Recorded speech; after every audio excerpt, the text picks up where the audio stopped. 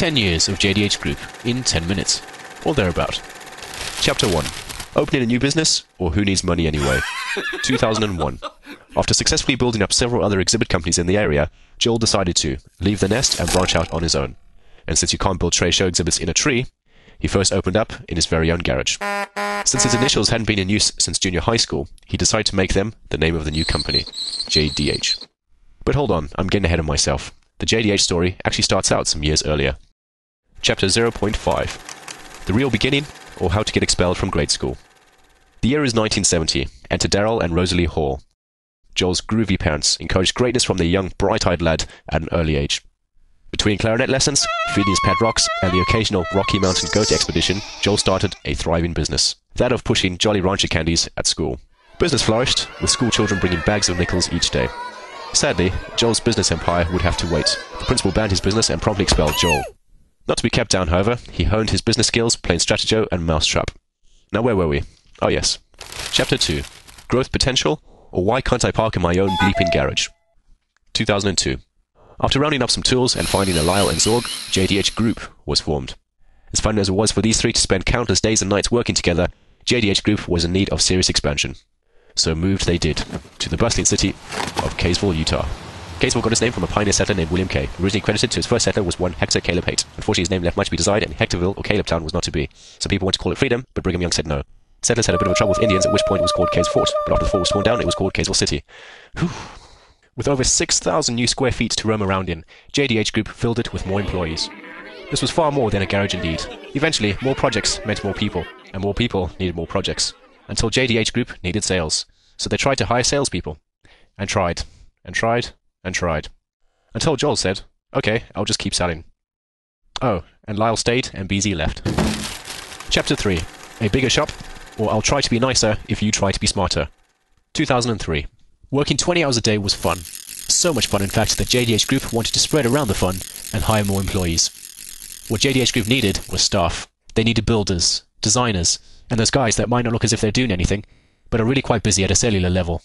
They needed a firm Craig to rule with an iron fist, but soothe with a heartfelt smile. This was no easy task. With Kens and Todds roaming around, that kind of stress was almost too much for one man to bear, but not Craig. JDH Group got a new logo, Western I think, that looks like a brandy nine. After all, it's called a brand, isn't it? Oh, and Lyle and Craig stayed. Chapter 4. Expanding the business, or here we grow again. 2004. Taking on new special projects, Joel decided to add a special projects manager. Enter Kyle. At least he thinks he's special. JDH Group was always striving to field a good basketball team, hence the addition of Sam in the newly formed graphics department. They also needed Sherman to drive forklifts, a Garrett to run a laminator, and a James to run after clients. The year ran its course after a Heisman, 2 Super Bowl rings, a paintball course, 1 dunk tank, another 6,000 square feet of space, 1 Josh Cooper, and dozens of projects later, they called it good. Chapter 5. Even more space, or we believe in nepotism. 2005. JDH Group had tried, what seemed like dozens of times, to find the perfect office manager. After many attempts, they chose Denise. Although a little too cozy with Kyle, she definitely brought the goods to QuickBooks. Obviously, wowed by the growing team and some shiny new toys in the shop, clients were knocking down the door and asking for new products. Utah had snow. The Olympics uses snow. Soon, this wintry combination had JDH Group involved in the Olympic Museum and ski projects galore. Mix in several new builders, 1 CAD guy, and another married sales couple, and JDH Group was bursting at its seams. That's when they picked up another 3,000 square feet of exhibit storage, this time in the Ogden BDO, what used to be a military holding facility for UFOs and radioactive experiments. Chapter 6. New leadership, or what can I do for you today? 2006. As modest fame began to come, Joel thought, we need some good designers. Soon after, a worldwide search began, with hundreds of interviews and many sleepless nights reviewing resumes and portfolios. After all this, they posted bail for Cody Creighton, and he's been the lead designer for JDH Group ever since. After nearly 5 years of sheer enjoyment at the company, Lyle decided it was time to make bow staffs and nunchucks. So he bid a fond adieu to JDH Group. Enter Darren Harker. So in preparing to take on the mangosteen and carry on in the maverick way, JDH Group added a giggling salesperson, several new builders, and a self-taught CAD drafter named David. No, not the English footballer David Beckham, nor the Kung Fu master David Carradine. This was Carney version, aptly known as Hobo Dave. He did bring ninja-like moves to AutoCAD though. Oh, and they won some awards and stuff. Chapter 7. The Events Invasion, or the Year of Zug. 2007. The countdown was on. Creatures of all types were seeking out JDH Group to prepare for the invasion. Specialists had to be brought in. Enter the Zug, better known as BZ. After traveling the world for several years and experiencing firsthand that full amenities just means a free shower cap, BZ returned to lead the JDH Group production team. Knowing the battles that lay in store, BZ needed some Nates, a Jose, a Jessica, and another Brandon, just to have someone to blame things on. Not to be outdone, Cody brought in a Chad, who coincidentally looked an awful lot like Grizzly Adams in his early years. Sugar bear! Sam brought in a Dano, which wasn't necessarily outdoing anyone as much as just giving him someone else to blame things on as well. Oh, and they kind of had a salesman in California. Unfortunately, custom exhibits proved to be his kryptonite. Chapter 8. Moving on up, or where did all this junk come from? 2008. JDH Group decided to spend any profits it had made in the last few years and moved to Ogden, so they packed up everything and headed north. Not quite that far, just down a little from Idaho. That's right, smack in the middle of that super fun site. Perfect.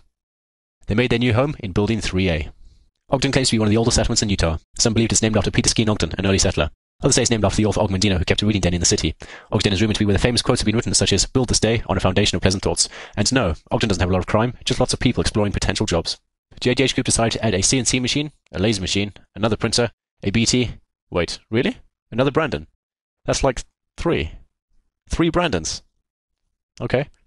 Some computers, a bunch of other stuff that filled up the enormous 65,000 square feet of space. Being in Ogden, Joel needed they need some street cred. So JDH Group added a Beth and a Tom. Beth because, well, you don't mess with Beth. Shut up. And Tom because he's got that cool patch thingy on his chin. After looking at the completed move, someone in JDH Group was heard to say, "Ogden's not so bad, if it were in Salt Lake." Chapter 9. Hanging with the economy? Or someday we'll look back on this, laugh nervously, and change the subject. 2009. New building, new equipment, new employees. Yes, JDH Group may have been stretched a little thin financially, but they did what any good company does in a down economy, such as build mini golf courses, hunt down the perfect sand rail frame, and rebrand the company image, this time with elephants. "I've got an idea," someone said. "Let's hire some more people." And so they did. Trisha was brought on to sell in Las Vegas. Cadman Dave left to grow iguanas, so Ben was hired to replace him. Brandon Marsh also left to model clothes, so Blair was brought on to replace him. Kyle was tired of not eating well at home, so Denise left to watch Rachel Ray each day. And Soup was hired to replace her. Soup was so awesome that she beat out 1,500 dozen applicants. Designer Chad had moved on to pursue dreams of dealing 21 in casinos, and so Cody searched the world over for his replacement. Enter Josh, a Tanzania native. He brought his love of orange juice to JDH Group. Craig retired to sail the 7 seas on a boat called Mary Jane. After a test of skill and wits, Raoul beat out the competition and became the new Craig. Not to be deterred from the dream of world domination, JDH Group stepped up the displays. Indeed, JDH Group tightened their belt and kept going. Chapter 10. A new decade? Or time for another salesman? 2010. Springtime in Ogden brings many pleasant surprises, like emergency evacuations for gas line leaks or termite infestations. But life at JDH Group isn't always just pleasure. There was work to be done. One salesman stopped selling in Las Vegas, and another began in San Francisco. BZ also needed more employees, and so they hired more employees. Nate's and Colby's left. Nestor's and Jerry's came aboard, as well as a Brent and a Fernando. BZ was kind of stingy, so he wanted Soup to work with him. Kyle said no. There were words. In the end, BZ got what he wanted, and Kyle started looking for someone else. More awards were won, and new projects were built in less time and for less money. Life was good. Oh, and several other office managers came and went. Chapter 11. Celebrating 10 years in business. 2011. Kyle placed several very high-priced advertisements across the country for a new office manager. With no luck and diminished hopes of finding a qualified individual, someone said, "Hey, try KSL Classifieds." And so he did. Enter Julie, fresh off a heated tirade with her previous employer. She was ready to work elsewhere. She had also learnt how to tell someone where to go. What's wrong with you? Julie was amazing, filing all the previous filings and organising all previous organisation, only better. Not to be outdone, Cody wanted yet another designer. Joel was heard to say, "And so you shall, son I never had." Enter Jeremy. Hailing from Lehigh and suffering from a severe lack of geographical orientation, Jeremy accepted a job at JDH Group and subsequently commutes each day to work. BT, you remember, the third Brandon, wanted another graphics guy. Pretty please. At first, management said no. And then they said yes. And then no again. And finally, yes. Yes! Enter Jeff. Not much is known about Jeff. He rides in helicopters, I think. And that brings us to today. JDH Group's 10-year anniversary. Thanks to all of their great clients and employees, they are now celebrating this momentous occasion. And that's the end, chaps. See you at the pub. Most of the previous information contained here has been based on fact. Which parts, we're not exactly sure. JDH Group makes no claim or warranty for any information, factual or otherwise represented herein by sound, image or imagination. A Monster Cotty Scott production. All rights reserved. 2011. Your mom.